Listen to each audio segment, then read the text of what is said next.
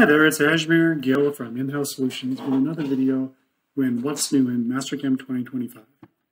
In this video, I'm going to talk about a new unified toolpath, as well as some features that they've added in the swarf machining to allow you to swarf machine with the edge of the tool, the flank, or with the tip of the tool when it's an end mill like this. All right, let's get into it. So the first thing I can talk about is the standard curve 5-axis that has been around for a long time. It's right there. So with the curve 5-axis, you can pick geometry. And you can pick tilt lines. And the one thing that you can also do is you can avoid areas. But in this case here, you'll see when you avoid the area, it just erases that part of the geometry or the toolpath and then carries on when it's safe. You don't really get to do something when it gets to the avoidance area. So now with the unified wireframe operation or toolpath, they give you the ability to use the full collision control, all these options that are available to you with unified with just standard curve geometry. So I have wireframe here, I've got one piece of geometry picked, and I've got two tilt lines. So those are my tilt lines.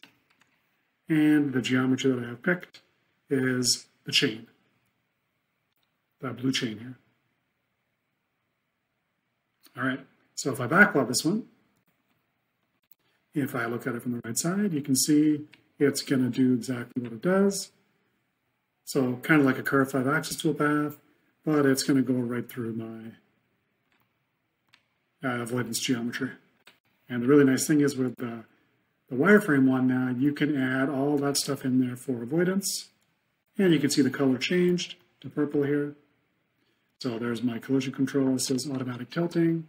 To avoid that stuff, you can put numbers in there or values. And this one will, again, do exactly the same thing. And now you'll see it eventually when it gets to the option where it needs to wiggle away, it will stay away from your avoidance and come back around. So a really advanced way to do a curve 5-axis kind of toolpath with the full features that are available inside the new toolpath interface. The next option here is the new option in swarf machining. So I've got a chamfer here, and I did a swarf machining operation, and by default it's going to use the edge of the tool, the flank.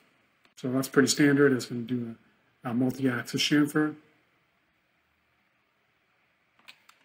And all I'm going to actually, I'll show you here, it's going to, all I changed in the options here was to use the tip or the flank.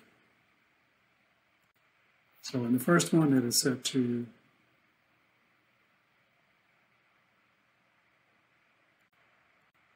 flank. That was the first one. And I just copied it down. And now it's going to use the tip of the tool. So we can make this go the other way as well by just turning our chaining direction, and it cuts this way. So a few new options for unified wireframe as well as the new tip control options for swarf.